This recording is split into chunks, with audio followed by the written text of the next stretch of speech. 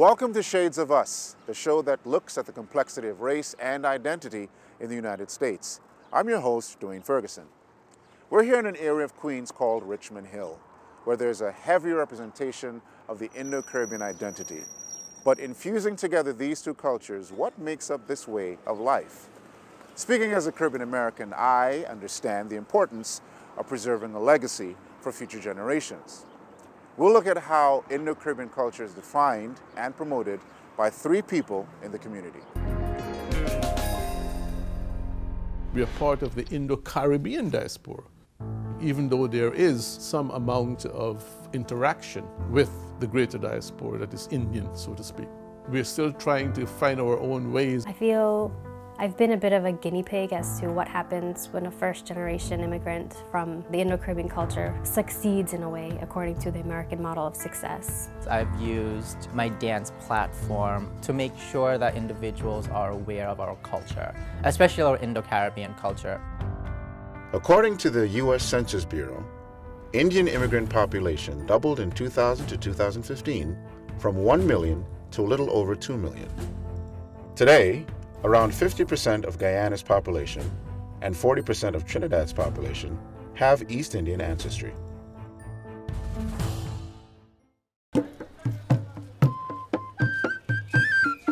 Inside, in their heads, they believe that one day India would open its arms and engulf all of them, take all of them back. It never happened. My name is Dan Paul Narayan, a school teacher in New York City. I came from Guyana over 33 years ago and have been living in New York City, in this Richmond Hill community primarily, and have been making a small contribution to the upliftment of the diaspora. When the immigrants were recruited from Calcutta into British Guyana, into the Caribbean, and it's not only British Guyana, there are other countries, the selection was done on a haphazard basis. There was no rhyme or reason for the thing, because whoever the immigration agent took to Calcutta, they signed, who was willing to sign to be on the ships, signed and were transported. They are a displaced people. They're neither here nor there. Lots of them worked for only 5 years on the plantation through the indentureship. They signed a contract.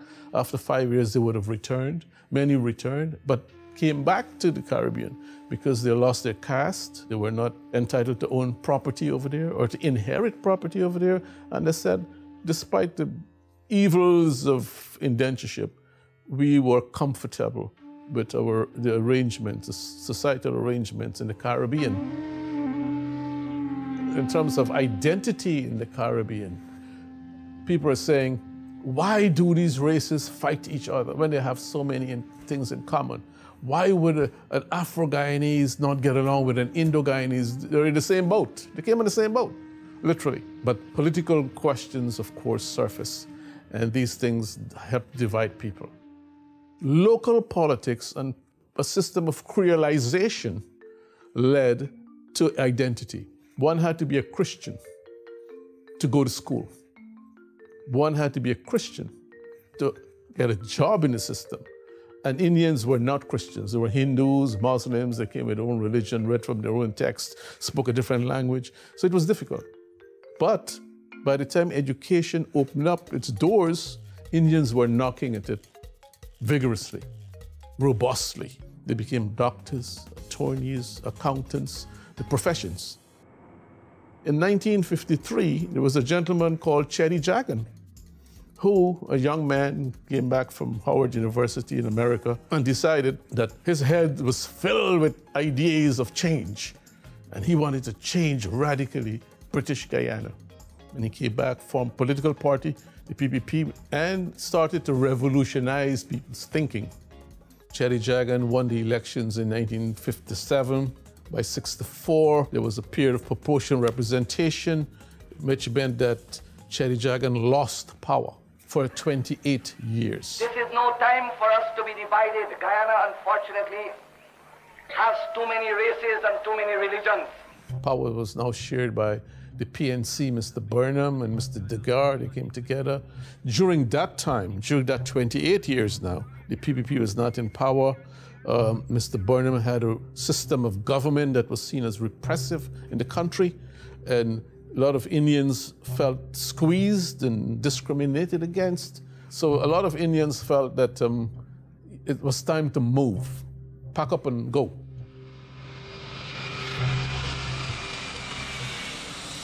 A lot of them came to the United States of America. The first big wave of migration into the United States of America occurred in the 70s.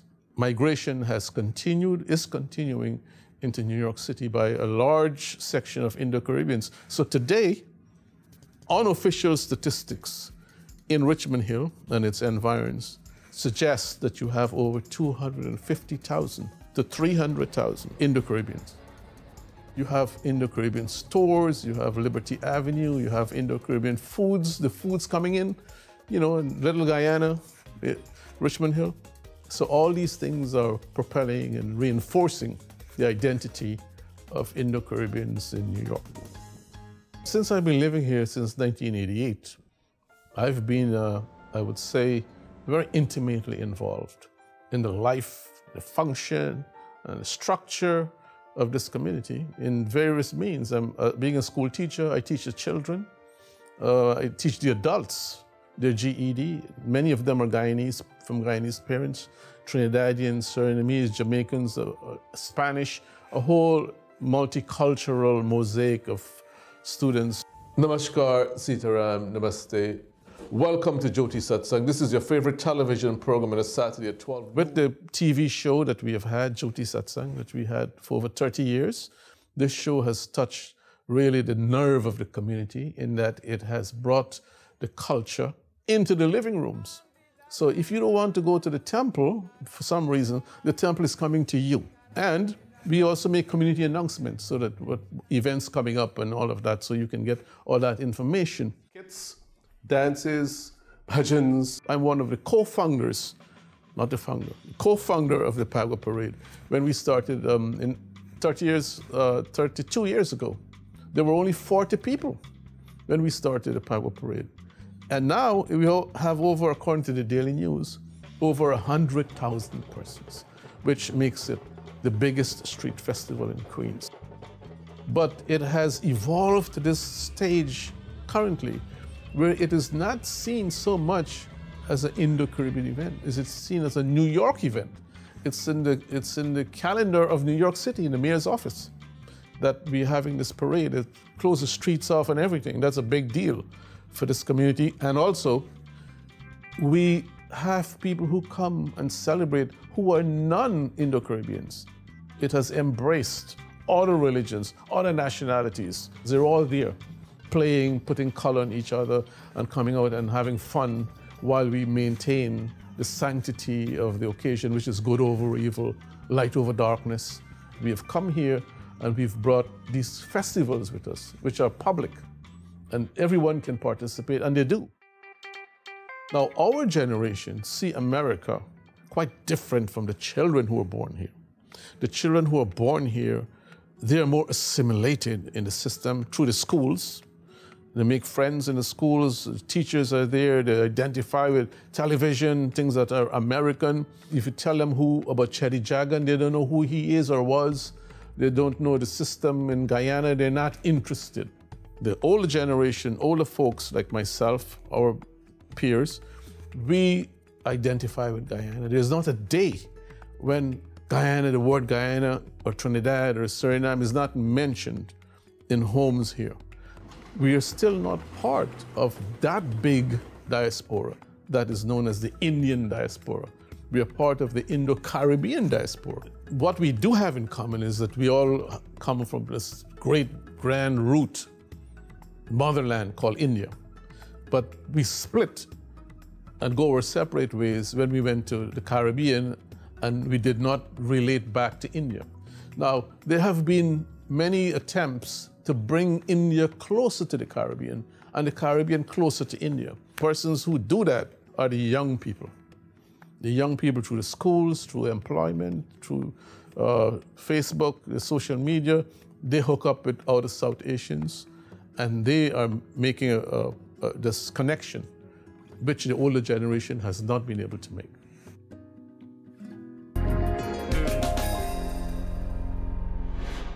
For as long as I can remember, I would pick up a camera and ask my dad questions or ask my grandmother questions about their life growing up. So it's always been a curiosity for me, especially knowing that when I would ask questions, they wouldn't have the answers.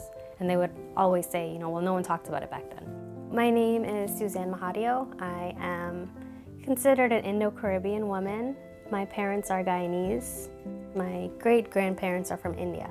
I was born and raised in Queens, New York, right here in Richmond Hill, South Ozone Park.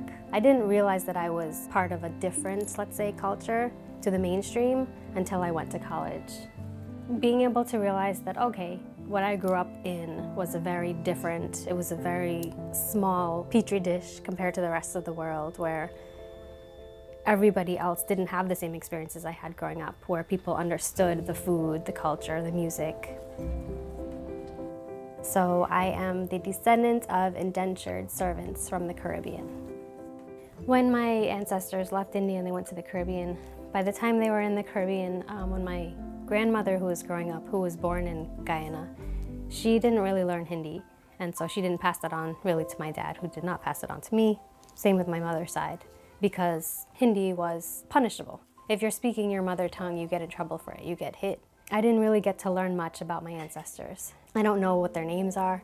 I don't know how old they were when they moved. I don't know any of the details of my ancestors from India, even though it was only, 3-4 generations ago.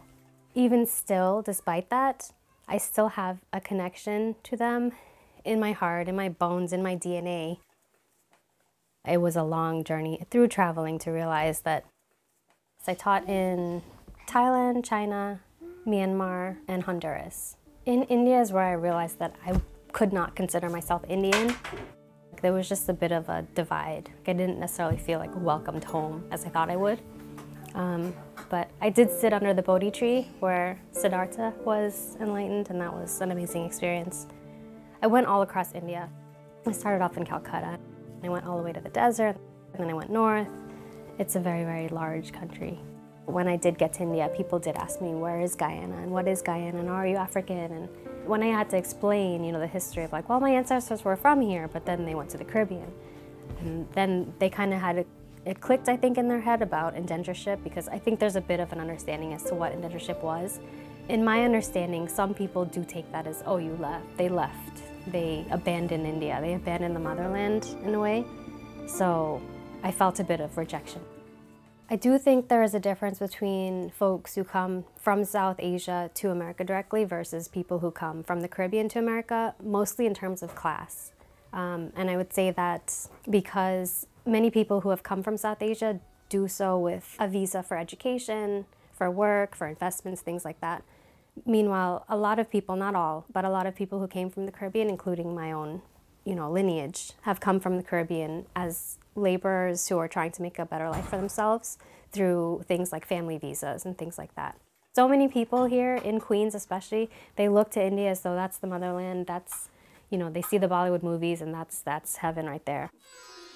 In Queens, everybody knows who we are because that's all, we're just Guyanese. Are you Guyanese or are you Trinidadian? That was basically the thing. But when you're outside of that understanding, and no one knows who you are, and everyone asks, who are you, where do you come from, what is your face, basically, where does your face come from? Having to express and explain that whole situation, that story, time and time again, it does open up an opportunity as a fresh kind of blank slate to connect with people. So I have 2 children. Myra is 6, she was born in Mexico, and Bija is 3, she was born in Panama. After I had them, it was kind of difficult to have 2 little kids running around on my travels and everything, so came back to New York and we've been with my parents, which is a very common thing in the culture, to be able to have a multi-generational household. Sometimes people look at me and they think, oh, you live with your parents? Yes, my mom cooks really well, my dad cooks really well, takes care of them. I think of it as a blessing to be able to have that kind of experience. So when I came back to New York, I was asked to moderate the 100 years after indentureship had ended. At the Indian consulate, they were doing a commemoration event for it. So I was asked to moderate that. And from there, I kind of met folks who are with ICA. The ICA is the Indo-Caribbean Alliance. It was one of the first community organizations started by and run for the Indo-Caribbean community here in New York. They were started by 3 student members who were at Hunter, and they saw a gap where Indo-Caribbeans did not have the resources necessarily, did not have the visibility, did not have the political representation. One of the founders of the Indo-Caribbean Alliance had asked me if I'd want to interview for their director position, so I started working there. In the 8 months that I was there, we were able to do a lot, offering new cultural events, and we started like an Indo-Caribbean 101 workshop just to kind of talk about the history and the culture and things like that. Things that are now kind of coming into New York City curriculum, because if you look in the textbooks, you don't really see Indo-Caribbeans, even though it makes up, the 5th largest demographic in all of New York. It's not as though I wanted necessarily to be a spokesperson or to hold a mic for this community. I never intended for that to happen. Now I'm focusing more on, well, what can bring fulfillment? What is fulfillment? What exactly is it beyond all this material stuff that can make people, not just myself, but how exactly can I show others, Indo-Caribbean or not, how to find a sense of fulfillment in themselves and in their own personal journeys?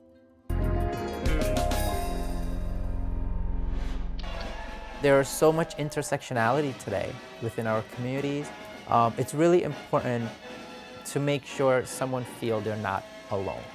When you have an identity that with multiple layers, on top of my many identities, being a drag queen, being openly gay, and you can connect to someone on such a strong, deep level.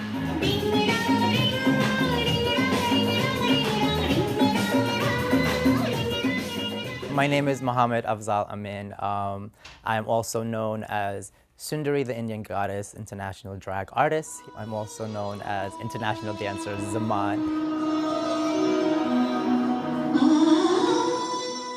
My dancing really stems from the Indian culture, and where I'm trained Kathak dancer, Bollywood. When it comes to the Caribbean culture, is chutney, soca, and using dance to fuse these cultures and style of dance together and showcasing that, bridging various different communities. And I love doing that because it brings people together. You'll see community coming together when there's fusion of work, and you see the joy and the smile on their face because they recognize their own music, whether it's a Spanish music or whether it's a Bollywood music or whether it's soca or chutney. And that for me is really, really important, when someone can look at your art and connect with you on a personal level.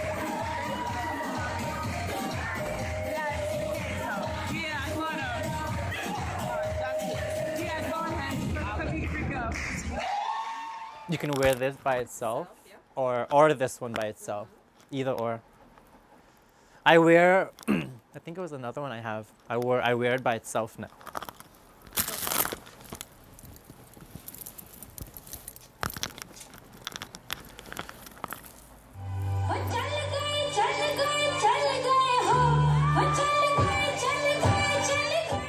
When it comes to Sundari, the Indian Goddess, she brings so much hope, not only for individuals who are fighting, who are hurt, who are lost, who are trapped within their own bodies of identities. And she brings this awareness of you can be who you are, you can be yourself, you can be fearless. I'm one of those drag entertainers you'll find at symposiums. You'll find me at rallies. You'll find me at events where they're charity events, they're cultural events, they're events where there are awareness of our community, of our people. The name in itself, Sundari, it's Hindi, and it means beautiful. Indian Goddess was given to me by my drag sister, Detox Bustier, who actually did my first transformation almost 5 to 6 years ago. Sundari, the name itself, was given to me at the Rajkumari Cultural Center in Queens. My family, when we came to the United States, I migrated here in 1996. Oftentimes, we hear immigrant family come to the U.S. and we go through many struggles. And yes, we do. We go through the struggle of being bullied when I was a young kid because of not having proper clothing and not being fashionable, having an accent, or even coming to school and smelling like curry, right? Because your family is living in a small apartment, sharing spaces, and individuals not understanding your culture. So at the age of 17, I was outed by my first partner. And that was really a turning point in my life. It's where I learned and I saw support for the first time. Real and genuine support. And that support didn't come from community. That support came from my siblings and my parents.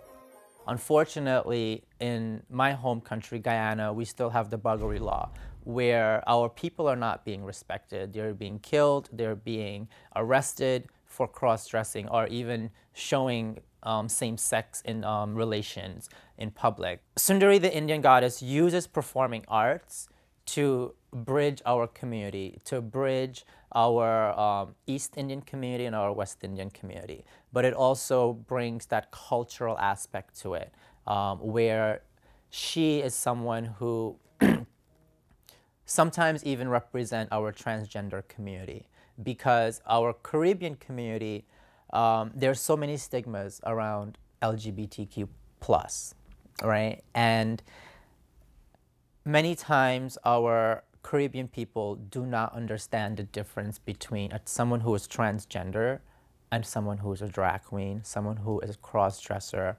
or just someone who is a human being.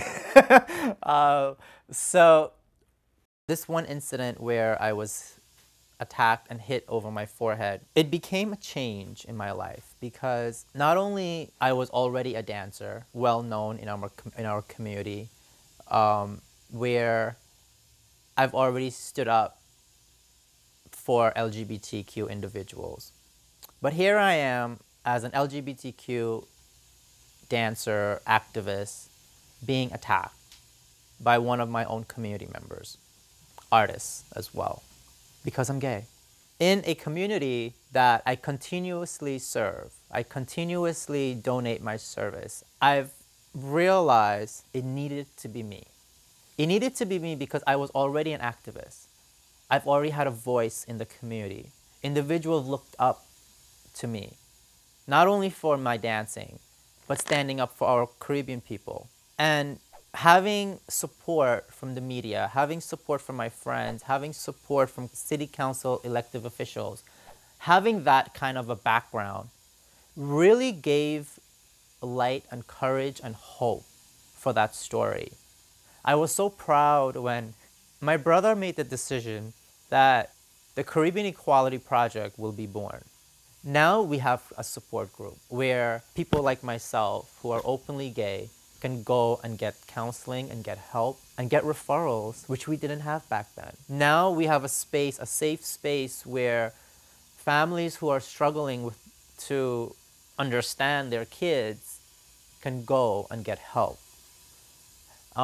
There are individuals now who are running from our Caribbean countries, fighting for asylum here, and there's support for them. And at the end of the day, I always tell people, I'm just like you.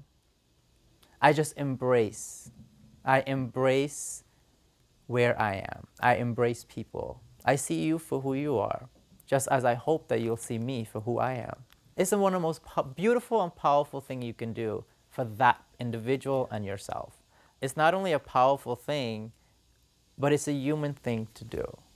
When we can remove all these different layers of things, of struggles and baggages on yourself, and identities of who you should really be. When you can remove that and see, this person's just like me, they're just like me, and know that the person is not alone, and you're not alone, life, you wake up every day feeling blessed. You wake up every day knowing that there is someone else out there in the world like me. That's our show for now. If you want to know more about the people you saw, log on to our website at tv.cuny.edu. I'm Dwayne Ferguson, and we'll see you next time on Shades of Us.